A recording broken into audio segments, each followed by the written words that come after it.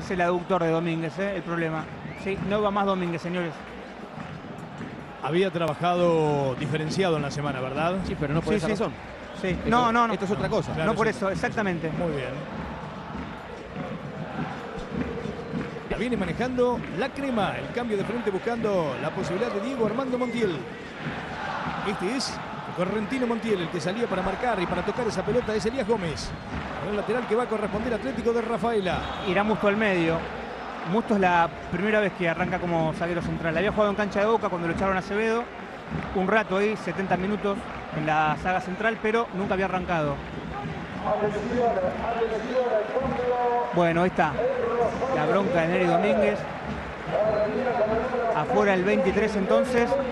Y adentro, camiseta 24, Tomás Berra.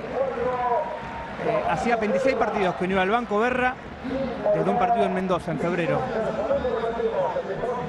Bien, impensada situación para el Rosario Central, que antes de los 6 minutos se queda sin uno de sus futbolistas en la mitad de la cancha y tiene que hacer además un cambio estratégico, ¿no? Sí, sí, o sea, volver al equipo a lo que imaginábamos que podía ser, en base a lo que había trabajado Russo en la semana.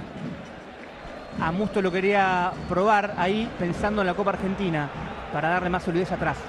La imagen de la impotencia y del dolor de Nery Domínguez, ese buen volante central que tiene el equipo canalla.